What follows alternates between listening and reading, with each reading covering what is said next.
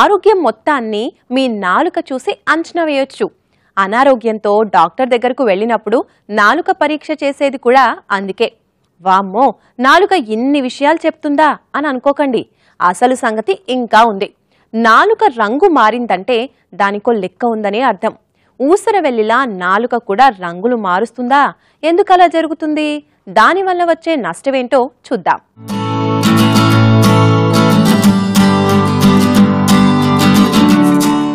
శరీరంలో నాలుక ప్రత్యేకమైన భాగం.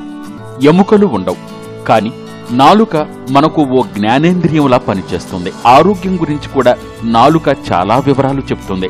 వేడివేడిగా ఉండే ఆహారాన్ని తినడం వలన ముందు బలయ్యేది నాలుకే. అలాగే నోరు అపరిశుభ్రంగా ఉంటే నోటి పొక్కులు వస్తాయి. అయితే ఇవి బాహ్య కారణాల వలన కలిగే సమస్యలు.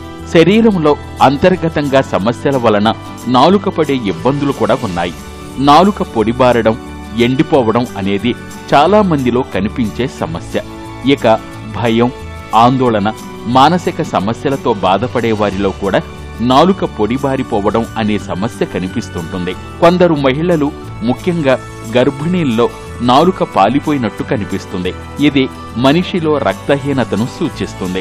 రుచి బొడిపెలతో నాలుక కొద్దిపాటి గరుకుగా ఉంటుంది. కానీ కొంతమందిలో నాలుక అరిగిపోయినట్టుగా నున్నగా మారిపోతుంది. శరీరంలో ఐరన్ శాతం తగ్గిందనడానికి ఇది సూచన. అలాగే మరికొంతమందికి నాలుక పెద్దగా పెరిగిపోతుంటుంది. థైరాయిడ్, ఎదుగుదల హార్మోన్ల ఉత్పత్తిలో అసమతుల్యం వలన ఇలా నోరు పట్టనంత పెద్దగా నాలుక పెరుగుతుంది. ఇలా నాలుక చెప్పే అనారోగ్య సంగతులు ఎన్నో ఉన్నాయి. నాలుగు వచ్చే అన్నిటికంటే ముఖ్యమైన సమస్య నాలుగు పుండు మానకుండా ఉండే పుండు. అంటే అది క్యాన్సర్ లక్షణాలు కలిగి ఉంటుంది. ఇది చాలా ముఖ్యమైనది. ఈ నాలుగు వచ్చే క్యాన్సర్ అనేది ఎక్కువ భాగము ఈ చెడు అలవాట్ల వల్ల, అంటే ఈ గుట్కా నమిలే వాళ్లకు, లేకపోతే పాన్ పరాగు ఇట్లాంటిది వేసుకుంటే, లేకపోతే పండ్లు అరిగిపోయి ఆ సైడ్స్ లో అవి షార్ప్ గా అయిపోయి ఈ నాలుక కొరుక్కుంటూ ఉంటారు. నాలుక పళ్ళ మధ్యలో వచ్చి కొరుక్కోవడం జరుగుతూ ఉంటుంది.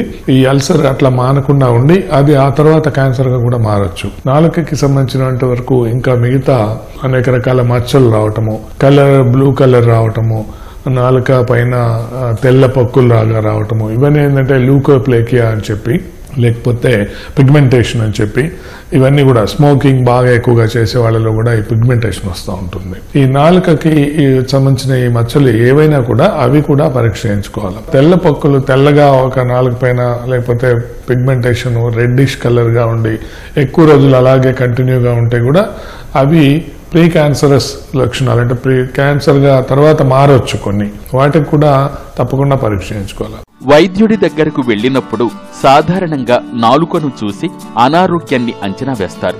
ఎందుకంటే శరీరం స్థితిని నాలుక ఖచ్చితంగా పట్టిస్తుంది. నాడీ మండలం సమస్యలున్న వారికి నాలుక వణుకుతుంది. కొంతమంది మద్యం అలవాటు మానుకుంటున్న దశలో కూడా ఈ లక్షణం కనిపించవచ్చు. ఇక యాంటీబయాటిక్ విపరీతంగా వాడుతున్న వారిలో నాలుక నల్లగా మారుతుంది. ఐరన్ సిరప్లు ఎక్కువగా వాడినా కూడా నాలుక నల్లగా మారే అవకాశం ఉంది. అసిడిటీ, మలబద్ధకం, మితిమీరిన మద్యపానం, ధూమపానం, జ్వరాలు, కాలేయ వ్యాధులున్న వారికి నాలుక తెల్లగా పాచిపట్టినట్లు తయారవుతుంది.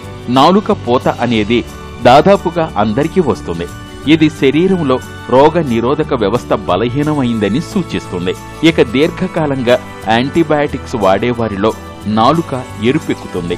మరికొందరిలో నాలుక బ్లూ కలర్లో ఉంటుంది. ఇది శ్వాస సమస్యలను సూచిస్తుంది. రక్తంలో ఆక్సిజన్ తగ్గి కార్బన్ డయాక్సైడ్ పరిమాణం పెరిగితే నాలుక నీలం రంగులోకి మారుతుంది. సహజంగా గుండె జబ్బులున్న పిల్లల్లో, పుట్టగానే ఏడవని పిల్లల్లో ఈ లక్షణాలు కనిపిస్తాయి. ఒత్తిడి పెరిగినప్పుడు కూడా నాలుకపై పొక్కుల్లా వస్తుంటాయి. ఇలా శరీరంలో ఉండే అనేక అనారోగ్యాలకు బాహ్యంగా సూచనలిచ్చేది నాలుకే. కాబట్టి నాలుకకు ఏదైనా ఇబ్బంది కలిగితే వైద్యుణ్ణి సంప్రదించాలి. ఏదైనా పుండు నాలుక మీద మానకుండా కంటిన్యూగా ఉంటే, లేకపోతే నొప్పి వచ్చి చెవిలోకి పాకుతున్న నొప్పి ఉంటే తప్పకుండా బయాప్సీ చేయించి చూయించుకోవాలి. కొన్నిసార్లు నాలుక పైన వచ్చే మచ్చలు, మంట, ఈ పుండ్లు కొన్నిసార్లు వచ్చేసి నాలుక పైన వచ్చే కురుపులు, అల్సర్స్ కొన్నిసార్లు ఏమంటాయంటే అవి వస్తూ ఉంటాయి, మళ్ళీ పోతూ ఉంటాయి, మళ్ళీ వస్తూ ఉంటాయి. ఇలాంటివి క్యాన్సర్ లక్షణాలు ఉండవు, కానీ ఇవి కొన్ని రకాల మెడికల్ సంబంధించిన జబ్బులు ఏమైనా ఉంటే అలా రావచ్చు. అందుకని ఫిజిషియన్స్ కూడా చెకప్ చేయించుకోవాలి. నాలుక పైన తెల్ల పొక్కులు వచ్చి బాగా నొప్పి చేస్తూ ఉంటాయి. ఇవి ఎక్కువగా నిద్ర లేమి వల్ల, అంటే నిద్ర సరిగా పట్టిన వాళ్ళకి, రాత్రిపూట ఎక్కువసేపు మేలుకుని ఉండే వాళ్ళకి, లేకపోతే ఆహారం అరగని వాళ్ళకి, స్ట్రెస్ ఎక్కువగా ఉన్న వాళ్ళకి, అంటే స్ట్రెస్ అల్సర్స్ అంటాం వాటిని, వీటికి సంబంధించినంత వరకు మందులు వాడుకుంటే తగ్గిపోతుంది. అలాగే ఏ కారణం వల్ల స్ట్రెస్ వస్తుంది దాని గురించి కూడా దృష్టిలో పెట్టుకుని ఆ స్ట్రెస్ తగ్గించుకోవాలి. నాలుకకు ఎలాంటి సమస్యలు రాకుండా ఉండాలంటే నోటి శుభ్రత ఎంతో ముఖ్యం. రోజుకు 2 సార్లు బ్రష్ చేయడం, మరీ వేడిగా ఉన్న ఆహార పదార్థాలు గాని, మరీ చల్లగా ఉన్న ఆహార పదార్థాలు గాని తినడం ఆరోగ్యానికి, నాలుకకు మంచిది కాదు. ఇక ధూమపానం నాలుకకు శత్రువు లాంటిదనే చెప్పాలి. పొగాకు దెబ్బకు నోరు, నాలుకపై పుండ్లు పుడతాయి. కాబట్టి ధూమపానం పూర్తిగా మానేయాలి. నోటిపోత, మంటలాంటి చిన్న చిన్న సమస్యలు అప్పుడప్పుడు రావడం సాధారణమే. 2 రోజులైనా నాలుకపై ఇబ్బందులు తగ్గకుంటే వైద్యుణ్ణి సంప్రదించి అసలు రోగమేంటో తెలుసుకుని చికిత్స చేయించుకోవాలి.